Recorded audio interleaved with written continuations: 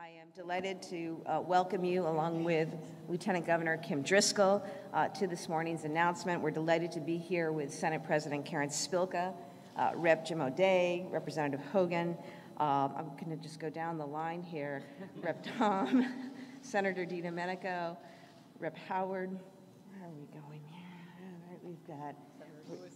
Yes, we've got Representative Lewis. Senator Lewis, forgive me. Representative Lewis, right. Not yet. Not yet. Oh, that's right. Representative Garlick. All right. Let's see. Leader Hogan. Senator Sear. Right? Terrific. Okay. And we mentioned you. You did. Yes. And you got the right tie on. Honestly, so it's wonderful to be here with so many terrific colleagues from the legislature. And we are also delighted to be joined by members of our own administration, Secretary of Education, Dr. Pat Tutwiler, and the team, including our Commissioner of Elementary and Secondary Education, Jeff Riley, Chair of the Board of DESE, Catherine Craven, and also members of the Board of Elementary and Secondary Education. We have also with us Associate Commissioner Rochelle Engler-Bennett and Assistant Director Kristen McKinnon in the Office of Student and Family Support, who worked very hard to get us to this day, and we appreciate that. Youth safety advocates, including Mary Kay Wisniewski of Sandy Hook Promise, who made the trip up today. We very much appreciate your being here. Ellen Frank, President and CEO of Planned Parenthood League of Massachusetts, Polly Crozier of GLAAD, and Dan Barris of GLSEN. Our educator leaders, Max Page, the Mass Teachers Association, Brant Duncan, of the American Federation of Teachers, and Jessica Tang from the Boston Teachers Union. And importantly, we also have a student with us today, Aaliyah Cusalito from Old Rochester Regional High School in Mattapoisett, who is an accomplished advocate for young people. Also here with us today are Mass Equality, Mass Commission on LGBTQ Youth, Mass Coalition to Prevent Gun Violence, ADL New England, as well as pediatricians and health experts. We're here today because nothing is more important than the health and the well-being of our young people. That's what today is about. This is especially critical now, given all that's happened in the last few years with the pandemic. Our young people have experienced a real surge in documented mental health conditions. And we owe it to them to empower them with resources, with knowledge, with the tools they need to be successful. We also owe it to our schools to provide the support and the information that they need to help deliver the best education experience possible. So I'm pleased to announce today that we are proposing an update of the state's comprehensive health and physical education framework. This is the framework that guides our school districts in how they teach health and phys ed at each level from pre-K through 12th grade. These guidelines need to be age appropriate. They need to address and engage the full range of a young person's experiences and identities. They need to be grounded in science. So it may surprise some to learn that these frameworks have not been updated in nearly 25 years. This is the first update since 1999, and a lot in our world has changed, to say the least, since 1999. New technologies, the infusion of social media, a lot more knowledge about physical health, mental health, nutrition, substance use risks, the way we talk about personal safety, dating violence, bullying, all of these things. Imagine. So this is an update, long in the making, hasn't happened since 1999, and we're really pleased to be able to announce this away. It is so important to do this. It was long overdue. And the updates we are proposing here today have been carefully researched. They've been informed and reviewed by panels of experts of more than 40 educators and health experts. They seek to incorporate a real up-to-date understanding of health and wellness and its importance in education and in supporting all of the opportunities we want for our children and our young people. These updates are also inclusive. They recognize gay, queer, and trans students' identities and needs. That's important, and it's not something we're going to shy away from. Our LGBTQ+ students face higher risks of mental health issues, including anxiety, depression, and suicidality. That's just a fact. They need and deserve to be supported, educated, and empowered for who they are, just like every other student. This framework addresses all of the health and wellness needs of our students. Here's what it covers: mental and emotional health, personal safety, including bodily autonomy, dating safety, violence prevention, physical health and hygiene, nutrition and balanced eating, physical activity and fitness, substance use and misuse, gender, sexual orientation and sexual health, and public, community, and environmental health. It also outlines appropriate expectations for what students should know and be able to do at each stage of their education, with strategies to enhance their own mental, emotional, and physical health along the way. We've seen, unfortunately, how some states are moving backwards, making it harder for educators to teach, making it harder for young people to learn about really important things: their mental health, their physical health, their safety, and their well-being. But that's not how we do things in Massachusetts. We prioritize the needs of our young people, and we support the educators and others who work with them. I believe strongly, as I know is the sentiment shared by all who I'm privileged to stand with, that our students deserve inclusive, medically accurate, and age-appropriate health guidelines. That's what these guidelines provide. They are going to empower our students with the skills they need to build healthy lives now and beyond. There's a process that moves forward from today's announcement. The Board of Elementary and Secondary Education, at its regular meeting next week on June 27th, will hear a presentation on the draft framework and vote on whether to send it out for public comment. If the board votes to do so, then educators, parents, advocates, and members of the public will have 60 days to comment. After the comment period, DESE will consider the feedback and bring the draft back to the board for a vote on adoption. Again, to everyone at the Department of Elementary and Secondary Education, to all the students, educators, administrators, health experts who collaborated to deliver these high-quality guidelines for our students.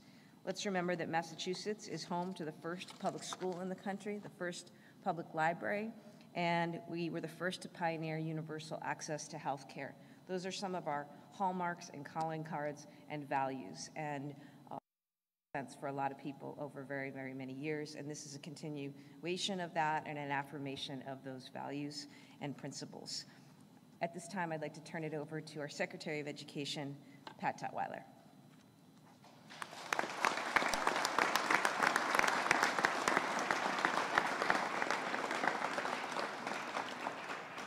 Can everyone hear me okay? The mic is a little bit lower. Good morning. We do, yes. Thank you, Governor, to be here this morning, along with the Governor, Lieutenant Governor Driscoll, Commissioner Riley, and in this room full of educators, administrators, health advocacy groups, LGBTQ plus advocacy groups, and everyone else who makes up our education family in the Commonwealth of Massachusetts. I'm Secretary of Education, Pat Tutwiler, and as Governor Healey indicated, we are very excited about this morning's announcement. I strongly believe in the comprehensive, inclusive, and age-appropriate curriculum framework proposed. By providing our students from pre-K to 12 with the best, up-to-date best practices around health and wellness, we can better prepare the next generation of students for lifelong health.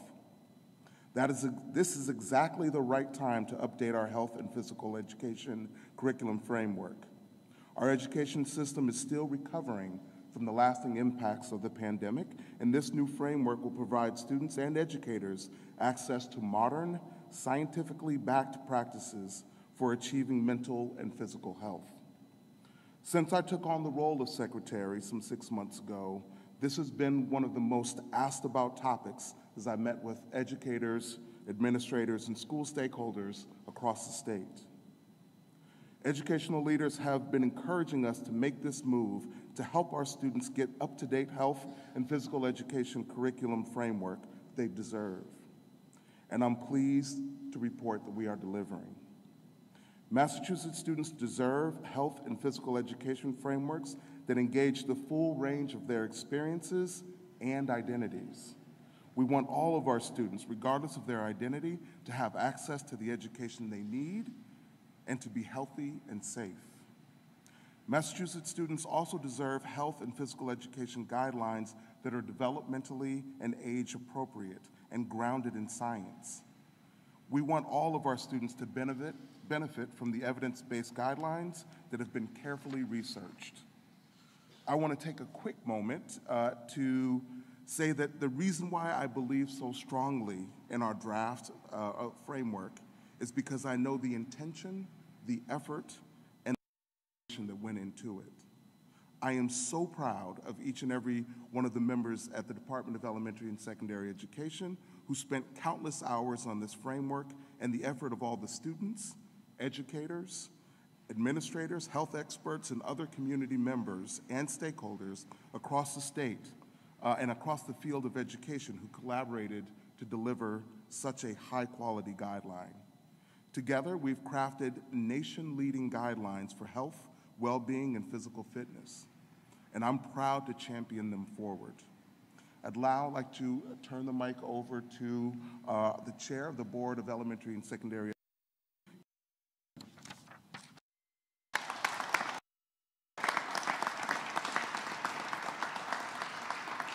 Thank you, Mr. Secretary, and thank you, Governor Healey. As the Chair of the Board of Education, I'm pleased to bring these frameworks forward for consideration by the Board next Tuesday, as championed by Commissioner Jeff Riley and the staff of DESE who have been working on this with the volunteer expert panelists, as the Governor mentioned, dozens of experts in fields far and wide since 2018. These have been under construction.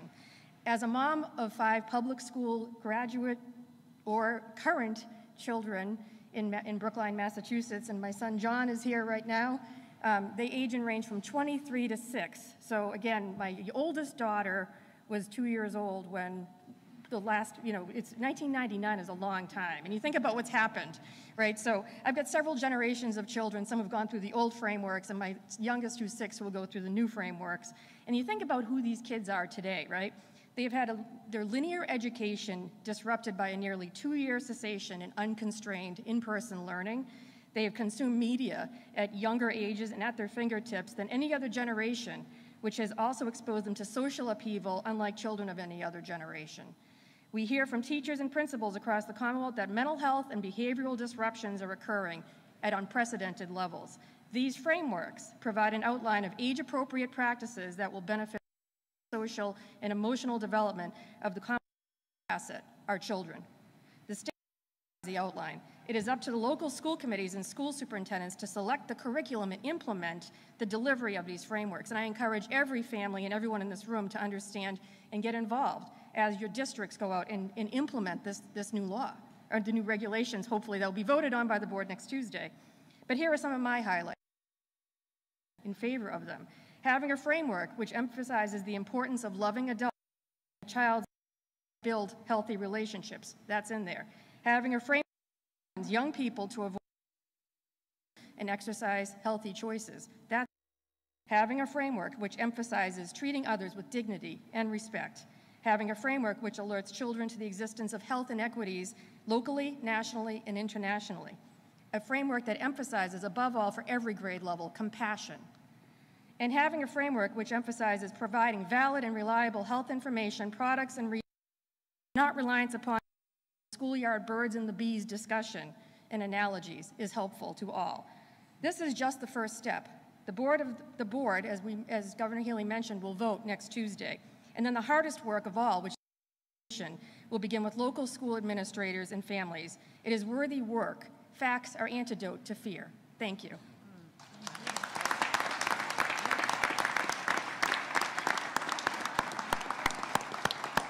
Thank you so much, Chair Craven, also for your service in leading the board. And now it's my privilege to introduce our Senate President, Karen Spilka.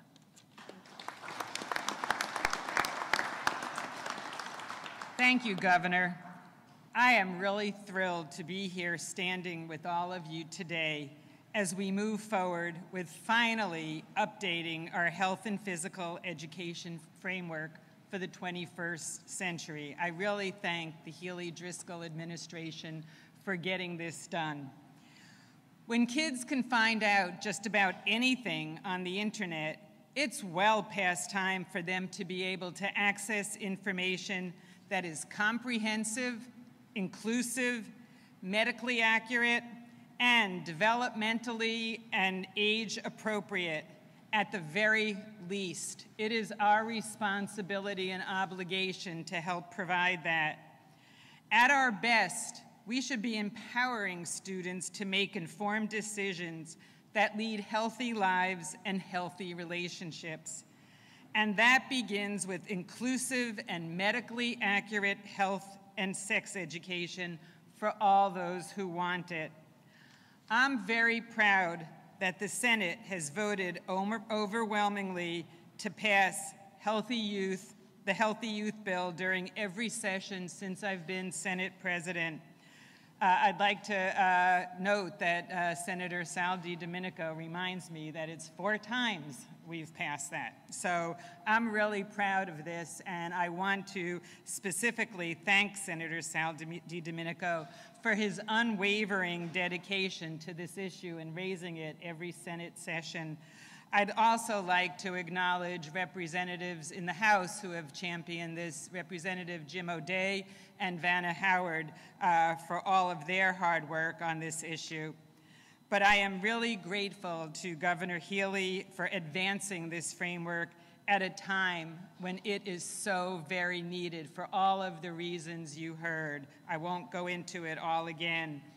But be advised and note that the Senate will continue to do all it can do to support our students, whether it be funding social and emotional learning initiatives in the budget, or passing once again the Gender X bill that will allow for a non-binary option in government documents. Here in Massachusetts, our commitment to upholding the rights of our residents and celebrating, really celebrating our diversity is our competitive advantage. Our state leaders will never be afraid to say gay, and our students and educators should never be afraid to either.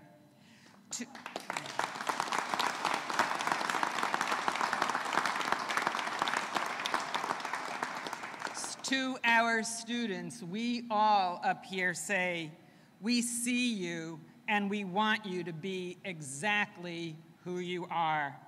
And to everyone who has advocated to get us here today, on behalf of the Massachusetts Senate, I say thank you.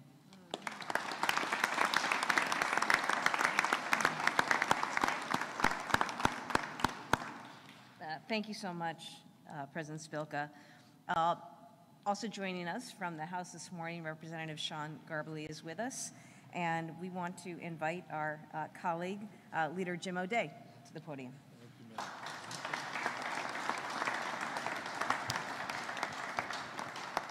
Good morning. Can you imagine I was only 22 the last time they upgraded this thing? No, you can't. Wow. This is a great day, folks. I really can't thank the governor and her staff and the lieutenant governor for bringing this issue forward with her administration, with the secretary, with the commissioner. Job well done, and thank you very much for all the work you've done on this today. This administration's historic administration proves how committed the governor and team are to our youth, our education system, the LGBTQ+ population, and reproductive health care. I just want to speak for one moment to all the advocates. I want to say thank you. After 10 years, I probably would have fired me. But thank you. Thank you for hanging in there. Thank you for all of your assistance. Thank you for all of your perseverance. And thank you for giving me the opportunity to help represent this incredibly important issue. I also want to thank my longtime partner, Senator Sal DiDomenico, who has been a real workhorse on the Senate side. Representative Vanna Howard, who has been a tremendous opportunist since coming here with this bill. I think every time the speaker saw her coming to talk, he would say, oh my God, we have to talk about this bill again. But thank you, Vanda, for all of your work on this issue. Obviously, this issue has been long overdue. Right now, however, is exactly the right time to finally update the Commonwealth's antiquated comprehensive health framework. Today, several southern states either prohibit sex educators from discussing LGBTQ+ identities and relationships, or require sex educators to frame LGBTQ+ identities and a relationship negatively. We will not do that in the Commonwealth of Massachusetts.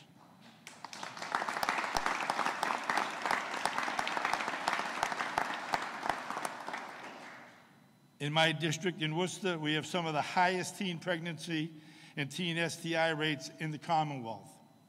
The updated framework will teach young people about consent and healthy relationships.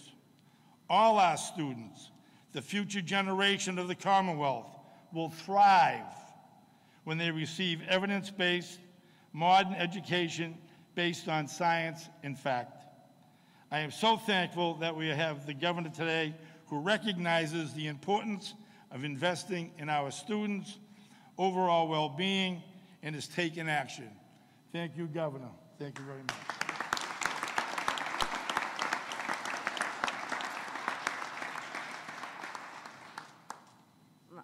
Thank you so much, Representative, for your words. We're going to hear now from our student speaker, Aaliyah Cusulito, who again attends Old Rochester Regional High School. We welcome you to the podium.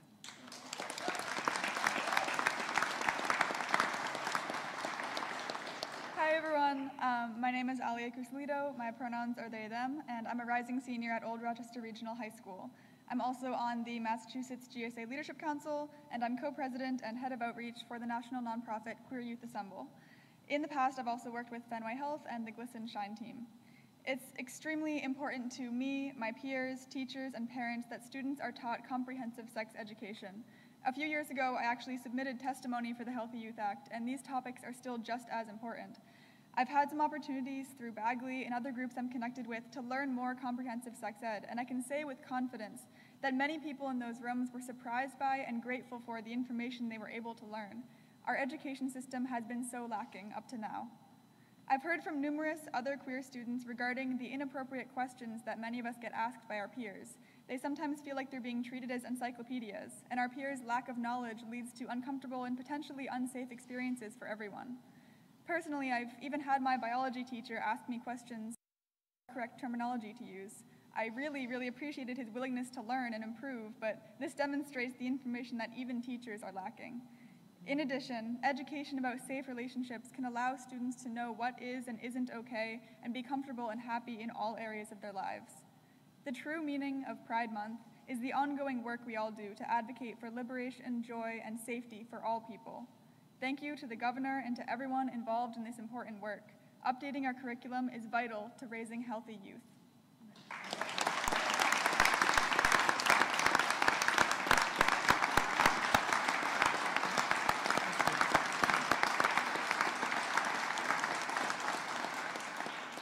Thank you so much, Aaliyah, for coming up today and for sharing your perspective with all who are here. Really appreciate that. I'm going to invite our Lieutenant Governor to the podium, and then I'm going to return if there are questions. But you know, Lieutenant Governor Kim Driscoll brings such a wealth of perspective and experience to this. She's a mother of 3. She chaired her school committee, and I just want to invite her to share her words. Thanks, Scott. Appreciate that. I think this is a really important day for all the previous speakers, all the items mentioned. I just want to share, as someone who chaired a school committee on the ground locally, how important this is. A lot of conversations happening across the Commonwealth, and to be able to have a framework like we do for science, like we do for math, like we do to ensure we have the best literacy programs, that we have the K-12 mapping when it comes to the work that goes beyond educating our students, and to ensure that every single one of our kiddos can feel safe, respected, heard as their authentic self, that's how you create a self and healthy learning community. That's how you create empathy within our schools. And that's how you create stronger communities and a stronger Commonwealth. So I'm grateful that so many folks have championed this, and really proud of being part of an administration that's willing to put into work to make sure it happens. It's not just talk, it's action, and it starts with all of us. So thank you, Governor.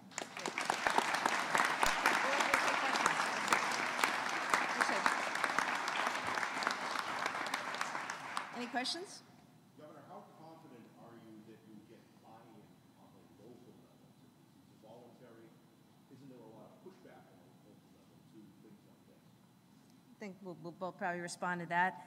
You know, I think look behind us, right? I mean, look at the range of stakeholders, and you know, no matter what your child is interested in, what motivates them, what they're concerned about. I mean, all parents and families have a vested interest in making sure that their children have an opportunity to feel good about themselves, to grow in self-esteem and confidence, to learn, to be able to take advantage of a big world out there, to feel supported. And I think that's a unifying theme. I don't know a parent who doesn't want that for their child. And so I think it's with that we enter this. I think it was our obligation as a state to serve up a framework, as the LG says, a framework that covers something that, you know, is absolutely essential and vital, and to then encourage and work going forward with the districts, and, you know, seeing people take this up. And I think the chair spoke to that. So I feel that, you know, people are united in that effort. Our educators are here, and we really appreciate, you know, all they do day in and day out. And this is an opportunity. As I say, 25 years. 25 years, so it's about time, and I'm sure there's an appetite for that. Agreed. Yeah. Ditto.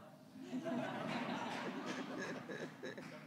talk a little bit about, many people mentioned that 1999 version. What is, sounds like things are laughable almost in there, the way you're talking about. What are some examples of what is being corrected here? I don't mean to suggest they're laughable. I just think they're in need of update. You know, my mother was a school nurse. She also taught health education and sex education. And, you know, I think about what she was teaching and how things were approached at a time that my brothers and sisters and I were going through school. And the fact of the matter is, since then, and I'm a lot older than somebody who went to school in the 90s, you know, I think about how much has changed in the last 25 years almost. And so, you know, as I said earlier, there's new information about nutrition, new information about recognizing the signs of mental health issues. There's new information related to personal safety, treating one another with respect, bodily integrity, dating violence. These are things that haven't been talked about or engaged with in this kind of way with the new science and study and research and understanding that is informing these frameworks. Secretary Tutwiler, is there anything else in particular? But it's perfect? Yeah. Okay, I got an A. But there's a lot there, Bruce, and that's why I think the time was taken to work directly with experts to make sure these things are included. So.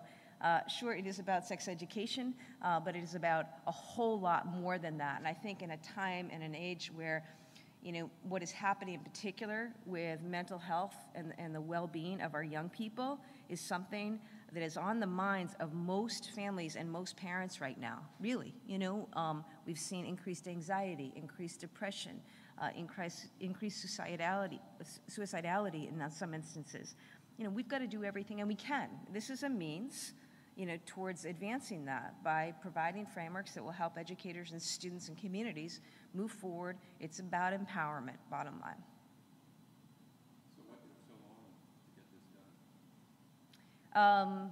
Well, we started in January. It sounds like it's been going on for years before you. Well, I can't speak to all the history of this. I know that Commissioner Riley and the team at DESE have worked very, very hard. And I appreciate the work over the last several months to get this to a place where we feel really confident about its medical accuracy, about its scientific rigor and that it's based in evidence.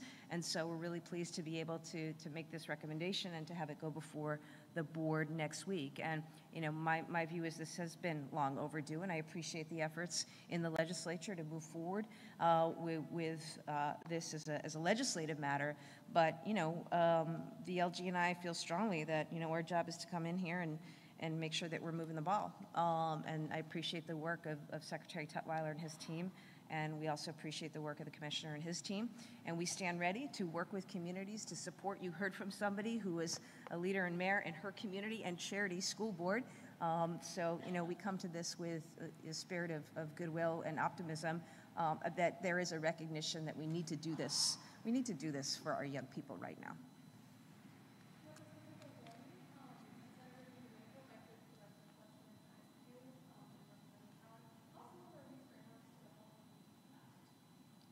Well, from what I'm hearing, it's sounding pretty similar. My expectation is that it would be quite similar. And I think maybe just to respond a little bit to one of the questions. So in the 1999 version, they only talk about abstinence, okay? In this curriculum, there would be discussion beyond just abstinence. There would be discussion about contraception. 1999, they didn't talk about that. Our children are aware of those issues, probably learning about it, regrettably, in the schoolyard. We need to give them a much better approach to, that's just two small issues that I think is an important thing to point out here this morning. Thank you. Yeah, I'll add that as well. So obviously, in the Senate version, we passed several times. This is very, very similar. We have several iterations over time.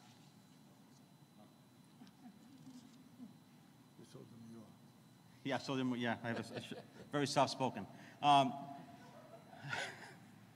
So the framework that we had in the Senate was very similar to what was being done now. Over time, we've passed several iterations of the bill. We've added consent to it, health relationships over time as well.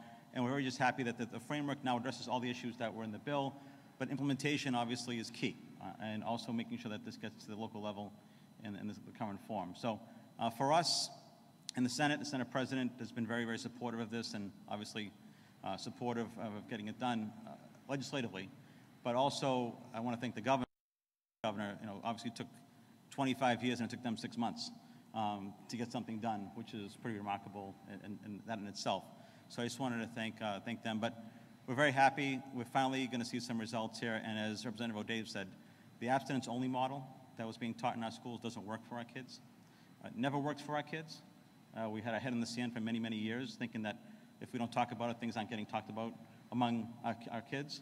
I have 2 boys of my own who are now, one's going up to college, which didn't have, think about that. We had a whole generation of kids going by our school system that weren't taught this curriculum, and now going up to college and beyond, but having that information that they needed, that they can make informed decisions, and having short-term and long-term ramifications because of that.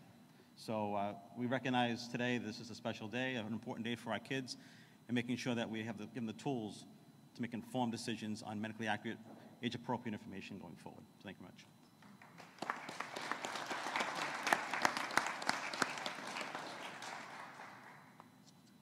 One question for Commissioner Riley. How will Desi sell this to the local school boards once you pass this? Sure. I think we've heard from superintendents that they're anxious for the updated framework. There was a question earlier about what's taken so long, right? I came in 2018 and we started the process in earnest of getting this moving. Obviously, we were kind of waylaid by COVID for a few years, and we've got it back across the finish line now. But there's a process that takes place. We put this out. The board will have questions on Tuesday where, they should really have their first kind of bite at the apple at this. Then we'll hear from public comments, we'll shape it, and then the board will decide to vote up or down later in the summer or early in the fall. But at the end of the day, I think superintendents are asking for direction on where we're going as far as health frameworks. And now more than ever after COVID, this is needed.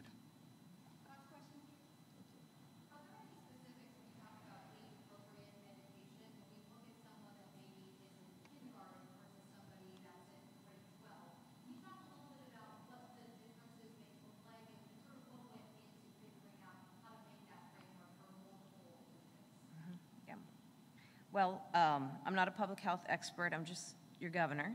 I will tell you, though, that the team that was assembled, the panel, really consists of the very best when it comes to public health, when it comes to education, and when it comes to the overall design and construction of these frameworks. And you're absolutely right, it looks different for children at different ages and in different grades, and that's what we mean by not just evidence-based, but age-appropriate. And so you'll see all the specifics of that laid out, but I just want to underscore that we should be focused, in my view, and I'll just offer this, in my view, it is, and particularly in Massachusetts, where we do value education, where we value access to health care, where we protect civil rights, we should make sure that our young people from their earliest days have the love and support. This gets into things like food security, housing security, big things that we're all trying to move and work through, as well as education, and making sure that they have the education that they need, no matter their age, right? Everybody needs to be learning something, just different things at different ages. Everybody, we're all coming into this world learning each day. So everybody needs to have the opportunity to learn each day something that's going to help their mental health, their emotional health, their physical health. And I think this is incredibly important, and I look forward to districts who are interested. Districts are interested in making sure that in their communities, their kids are receiving what they need to ensure healthy outcomes.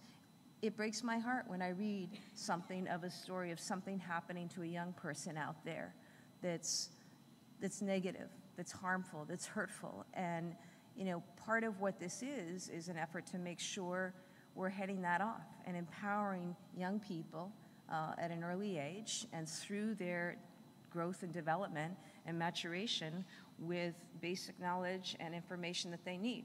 And I just want to go back to something that Chair Craven said, and that facts are an antidote to fear. Facts are an antidote to fear, and we should remember that and not be afraid to talk about facts. Thank you very much for being here.